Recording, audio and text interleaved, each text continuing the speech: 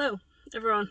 So it has been a long time since I have made a video, like a really long time, and I just kind of wanted to do an update thing. Not sure what this is going to be, chit chat, some good things, some I don't know kind of things. So I've really not felt like making videos recently. I get burnt out on things quite easily, so making videos hasn't been top of my priority list the past month or two or whatever it's been. Last time I think I made a video, I was talking about how I was doing the online therapy, and I wanted to talk about how that was going. So it made me realise a few things about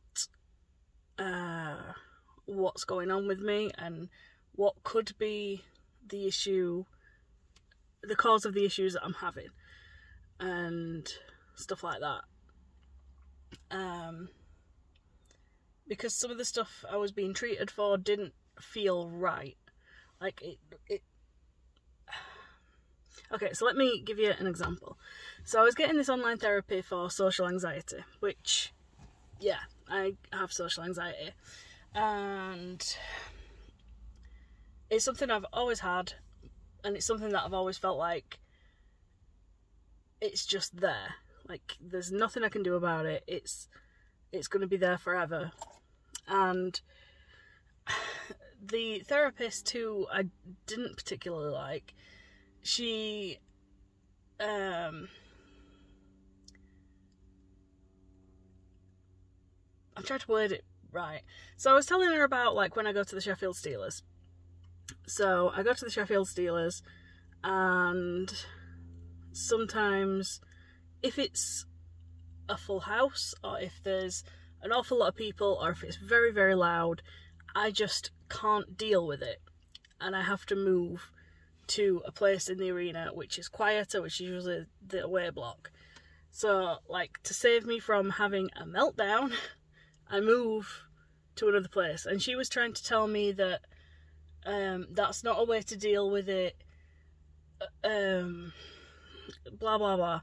And it's like, that's literally all I can do in that situation. It's not a case of just toughing it out and getting on with it. It's like, if I don't move, I will burst into tears and I will have a breakdown. And it's not just a case of, it felt as if she was saying toughen up, and it's not like that at all. And it really, yeah, I just didn't think that she was helping me at all. She felt quite judgmental, like judging some things, like giving opinions on things I don't think she should have been giving opinions on my life. Yeah, I don't think she should be giving personal opinions on subjects like music or whatever. And I don't know, she's a therapist, she's supposed to help, and I don't think she helped. I just ended up dreading it every week, like logging on and talking to her. And I thought, the stuff that she's talking to me through doesn't feel like it fits with me at all, because I can't do anything about the things that she's saying that I can do something about. So I've been thinking for a while that I could potentially be autistic. Now, this is something that I've thought about for a while, and it wasn't until fairly recently that I've been watching videos on it. And the more I watched the videos on it, the more that kind of made sense to me. And I just want to work out why I am like I am. And there was a tattoo artist who was on a show or something, and she was doing a video on autism in females and how it's different to autism in males, and it just, every word that she said, it just struck true with me. Like, social anxiety is a part of autism, but there's so much more, and everything that she was saying was stuff that I completely agreed with. Well, didn't agree with, but I saw in myself. Like, you think of autism, because most of the studies on autism are to do with males, and male autism is generally quite different to female autism, and like the obsessive interests that in males can be mostly stuff that's considered, I don't know, different or whatever, and like trains, maths, I don't know, the stereotypical autism traits, whereas female autism can be in stuff that is considered normal. I don't like these words, but yeah, and that's where I kind of first was like, oh, because all through my life I have had these obsessions that I need to know everything about, I need to collect everything of, I need to show my love for this thing, and I will not stop talking about this thing until, you know, I know that I've done it in videos before, where I've just talked about this new thing that I'm obsessed with, and I know that people have made fun of me for it before, and they've done it in real life, and they do it online, and yeah, I never quite understood it, but, you know, whatever. And that made a lot of sense to me when she said that. Like, I've been bands, or wrestling, or games, or whatever, I will obsessively research that subject, and I'm not good at talking to people unless they want to talk to me about this subject that I love. That's essentially what part of autism is. It's one of the traits of autism in females and males, that if you want to talk about that special subject that they love, they will talk to you for hours, even if they don't even know how to string together a small talk conversation, which is something I really struggle with. I hate small talk. I will just do anything not to talk to people.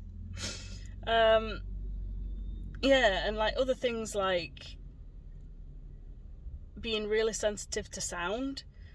Like at work, if the music is past a certain level and someone is next to me talking, I can't hear them, and I'm really, it just gets in my head, and I just have to go in the back and just decompress, because if I don't, I feel like I'm gonna go insane or have a meltdown, and just, no, I just hate it. But then whenever I tell someone to turn the music down, it's always because I'm being funny or whatever. It's like, no, it's not because I'm being funny. It's because if you don't, I'm literally gonna just, you know, just go, just, I don't know. What else is there? Tags on stuff. Tags on your clothes. I hate tags on my clothes. When I was young, like, the seams in my socks, they needed to be cut out. I remember once I was literally just in tears before going to school because I could feel the seams in my socks, and I was just crying and so just anxious, and all because I could feel seams in my socks, which is another thing. You can be hypersensitive to certain things. That's another one. And hypersensitive to tastes or textures. Textures is one that has always been me. Like, I've always been a funny eater, where like I can, perfect example of this yesterday, I can eat a piece of mango. I love mango. Mango is incredible. I can eat a piece of mango fine. Yesterday I had a yogurt that was mango yogurt. It was vanilla yogurt with mango in it, but the mango was lumps. Cannot eat the lumps. I hate yogurts with lumps in. I can't eat it. Never will eat it. It just makes me feel sick. What else? Like swallowing tablets. I have never swallowed a tablet in my life. I've always got this gag reflex that just will not allow me to take tablets, and everything I have either has to be soluble, effervescent, or liquid. It's really weird, I know, but there's something about my body that will not let me swallow tablets. There's loads of other stuff, like selective mutism is another one that I didn't really understand that I did until I heard about it. And it's like when you're in a group of people, you just don't talk, which is true. I don't talk. If I'm in a group of people, I just sit and just don't realise I'm doing it, but I will just sit in silence and just listen. I won't talk. I'd probably be sitting there thinking I'd rather be at home. Generally, unless it's a Steelers game, that's the only time I feel particularly social. And even then, if it gets too much, I have to move to a different place in the arena. And just finding social situations very, very, very, very difficult. And yeah. Anyway, I'm going on about this, but essentially what happened was last Monday I rang up my doctor, or my doctor rang me back, because they don't do face-to-face consultations anymore, which I would prefer, because I prefer seeing people face-to-face than over a phone, because phones, no, I hate phones. Phones are literally one of my biggest fears, and again, that could be part of autism. I've seen that that's a trait of autism as well. And yeah, he rang me and I asked, all the time I was this close to tears the entire way through this little consultation, and just saying I think I might be autistic. And he asked me to make a note of, like, write a list of all of the things that I think tie with autism, and stuff that's like from when I was a child. And the stuff that I'm thinking of is like, it's been there since whenever, and I feel really guilty because I'm getting upset because my mum and dad feel like they should have seen it, and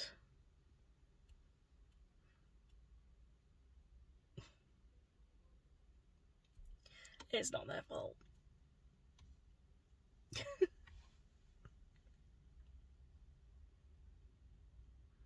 I do apologise for getting emotional. But yeah. So that's something that happened. And yeah, the doctor essentially said, drop this note down to the surgery and we'll see. We'll look over it and then I'll refer you or whatever. I said he'd get in contact with me if he needed any more information. He's not been in contact since, so I don't know. But we'll see what happens, because I don't know, it's just, it would make me make sense a bit more. Anyway, something slightly better news kind of thing, just to get my mind off of it. And again, this is going back to the thing of wanting to talk about something that I'm obsessed with.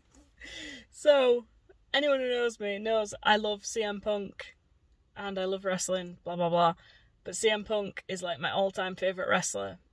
He left the WWE in 2014 at the Royal Rumble.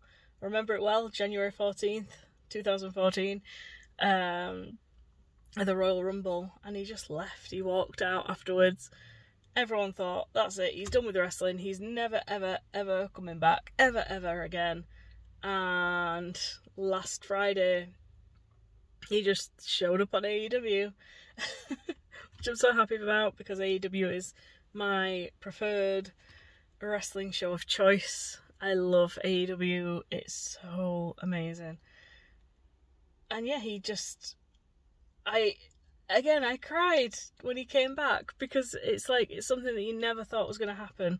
And there he was. He was there in AEW, and he was going to wrestle Darby Allin on the 5th of September at All Out. I've got a hair randomly in front of my face. And that's just going to be incredible. Sorry if my chair's making a weird noise. It makes squeaky noises. Yeah.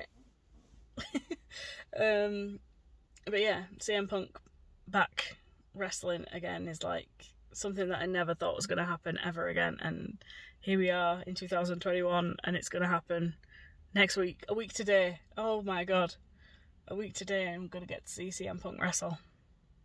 Not only that, but the Lucha Brothers versus Young Bucks is going to be absolutely insane in Steel Cage. That's going to be amazing. What else has been happening? Oh, I got this bag. So I ordered a bag from eBay, and well, it's a Vivienne Westwood bag. I got it for £25, and I'm not sure if it's real or not. It looks really real. Like, the stitching on it is incredible. The zip is like big and chunky, like you'd expect it to be on a Vivienne Westwood. The straps are a little bit bendy, but aside from that, it's this really, really soft leather, very, very soft leather, and it's got all the proper like markings and stuff in here. Like, it's got all the orbs and stuff. Everything inside is all this, and it's just the stitching and everything is like perfect that you would expect on a Vivienne Westwood thing. The tag inside, it looks real as well. But yeah, I got that for £25. Even if it's not real, I love it because it's really, really soft leather, and it's just really gorgeous. So I think I'm going to go now. I've updated you all. I've had a bit of a cry, almost a cry, and yeah, that's it. I'm going to drive home now. I've just finished work, and yeah, so thanks for watching. It really means a lot to the people who are still here and stuff like that. So yeah, I will see you all again very soon, maybe, hopefully.